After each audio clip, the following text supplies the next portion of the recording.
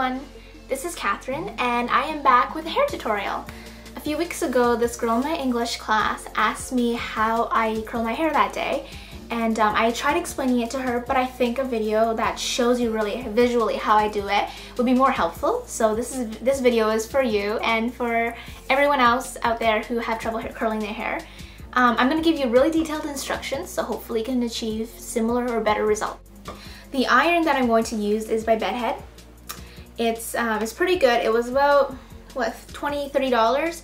It's good quality. I like their products. I actually haven't tried too many hair curling irons, so I can't really say, but I am satisfied. So 3/4 inch is the diameter of the iron, of course. It comes in 3/4 inch, 1/2 inch, which is really small curls, and the 1 inch, which is a little bigger. I like these two the best. I know I have two, so is that a little crazy?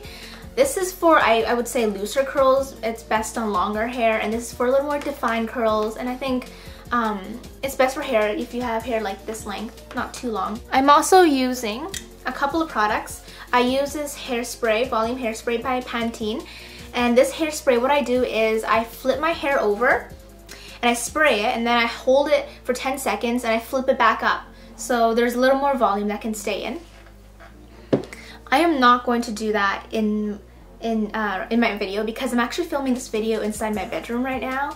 I can't film it in the washroom because I don't want to take up the washroom for like an hour. My parents are going to think I'm crazy for talking to myself in the washroom or filming myself in the washroom. Like, what is she doing, right? The other product I'm going to use is called the Heat Protection and Shine.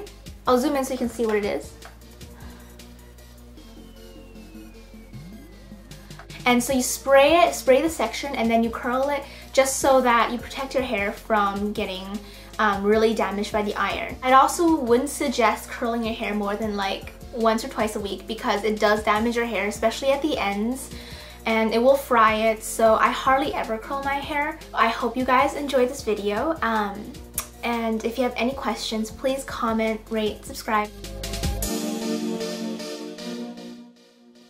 First of all, make sure that your hair is completely 100% dry, but a little bit of hair product is okay.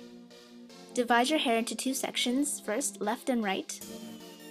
Then tie up one of the sections. On the other side, brush up the top half of your hair and then clip it with a bobby pin or a hair clip. Pull out a piece of hair about this thick.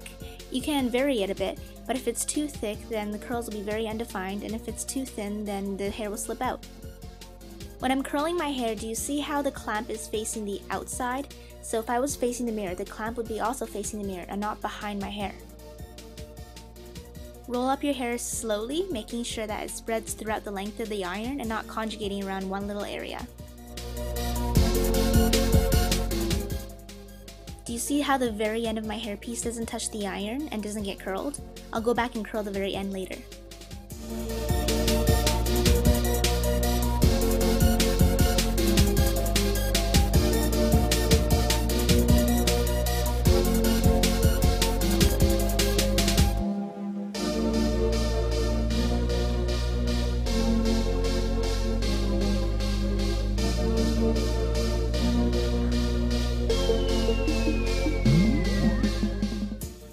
Do the same thing on the other side of your hair and making sure that the clamp is facing the outside.